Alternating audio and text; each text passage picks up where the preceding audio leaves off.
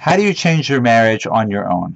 What happens if you have an unwilling spouse, or if your spouse is interested in the relationship but they just don't really want to put in the effort, they don't want to get help with you? The good news is that you can change your relationship by yourself, by learning how to be different in your relationship. In truth, relationships are, and the challenges that relationships face, are usually the result of the contributions of both parties and the energy that they put, or into the space between, the pollution that they put into the space between. Which means that if one person changes the way that they act in the relationship, they can have an opposite, a positive reaction from their spouse.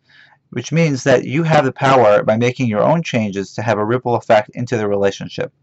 So instead of focusing on what your spouse is doing wrong, what needs to be changed on their end, focus on what you can be doing better. Focus on what you're doing that might be triggering your spouse.